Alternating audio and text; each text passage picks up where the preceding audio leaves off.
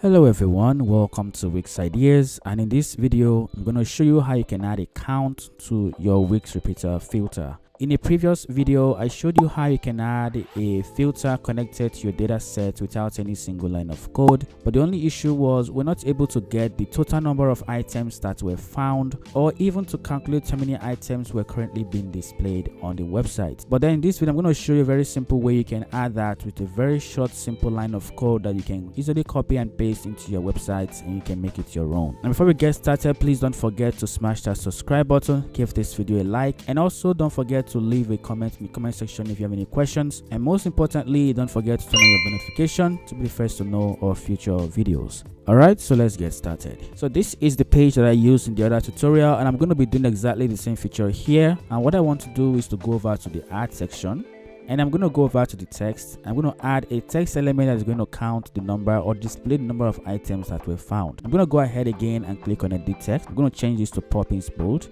I'm going to go ahead and reduce the items and set 0 items found. Now this is just a placeholder. It doesn't mean this is what's going to be displayed, but you can highlight everything there and change the size of your font to maybe a 15 pixel. And then you can drag this just next to this reset button here, and as you can see, we have our text that is going to display the number of items that were found. Next, we're going to add a very short, simple line of code that's going to help us to calculate this easily. So go ahead and click on the dev and turn on your dev mode. Now once you're done, you're going to find that we're able to edit and add some code onto the website. Again, click on this text elements, and we're going to change the ID to say count items.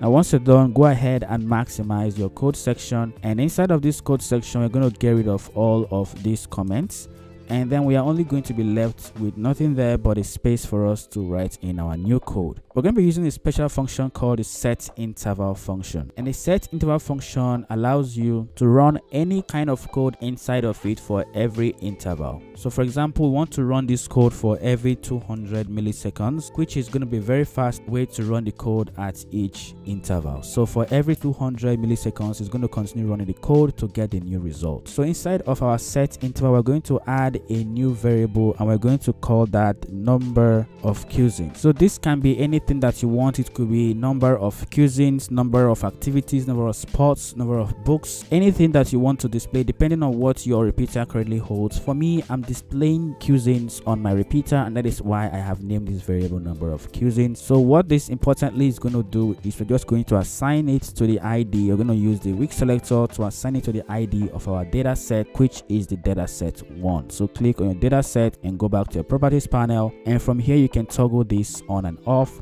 and copy this ID and place it right here. Now once you're done, go ahead and say get total count, and this is a function, and it's going to get the number of items that were found. Now once you're done, we're going to go to the next line, and we're going to use the Wix selector again to get the text holder that is going to hold the number of items that were found, which is the count items. So go ahead and copy this ID again and place it right here. Now remember that this is a text element, so we're going to say dot text is equal to, the text is always holding a string, so we're going to use the template literal to display the number of items that were found. Alright, so next we're going to display a variable which is the number of cuisines, and in order to display a variable inside of a template literal, we're going to use the $ and the curly braces and add our variable which is the number of cuisines, and then next to it we're going to add our string. So we're going to say maybe 0 or 12 or 6 cuisines found.